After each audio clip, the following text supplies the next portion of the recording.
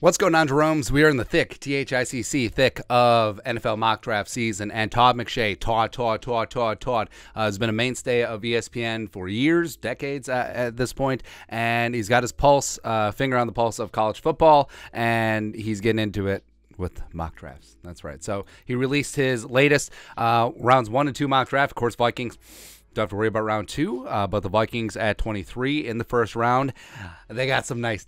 They got some nice. Now, this is an insider, so I'm not going to give away full details, but a certain quarterback falls to 14, and then the Bucs go get him. I think that if he would have fell that far, maybe the Vikings make a move. I don't know, but they stick and pick. At 23, Hendon Hooker, the pride of Tennessee, even though he's 75,000 years old, yes. And by the way, this is the second or third. This might be the third.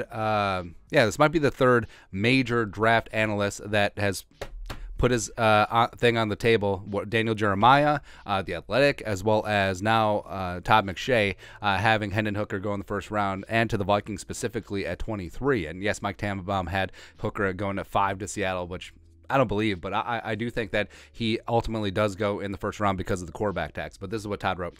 The Vikings have quietly been putting in some work on this quarterback class. Not even quietly. They're just really overt about it. Despite the team's 13-win season, Kirk Cousins was just 23rd in QBR at 49.9.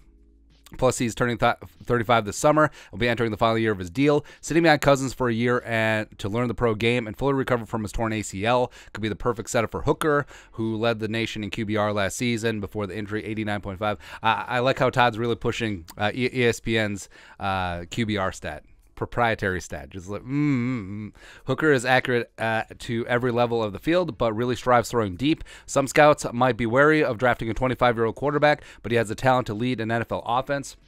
I've talked to folks with a few teams that even have Hooker above Levis on their internal boards. He has interviewed really well this spring, and the tape is phenomenal. Alternatively, Minnesota could try to get another receiver alongside Justin Friggin Jefferson, go back to the cornerback well, or bring in another big tight end, which I don't know about the tight end part, because you got TJ Hawkinson, who's one of the best tight ends in the game. He's top 3 and he's not 3. And Josh Oliver is underrated as a receiver and is the best blocking tight end in the game. I mean, you're going to add Dalton Kincaid to that? Nah.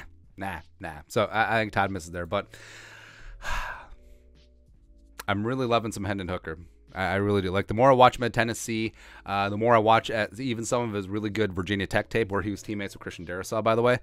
I think that the upside is there. Even though, yes, he is 25. Yes, he is coming off the ACL. Yes, this, that, or that other thing. Yes, he is coming off of, or yes, he was in the gimmicky Tennessee offense. You know who else plays in a gimmicky college offense? Caleb Williams at USC. But no one ever talks about that. So I think with Hendon Hooker, even though he is going to be 26, by the time he takes over the Vikings offense in 2024, he plays quarterback. Like, he doesn't play running back. He doesn't play cornerback.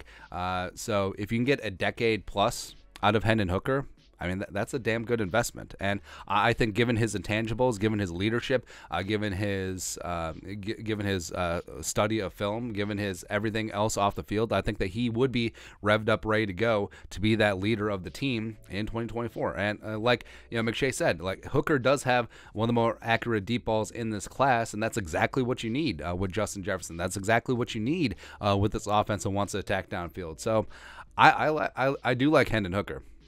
And I do buy some of the steam that he is going to be a first-round pick. And if the Vikings can't trade up, if they can't go up and get Levis or Richardson, I'd be okay.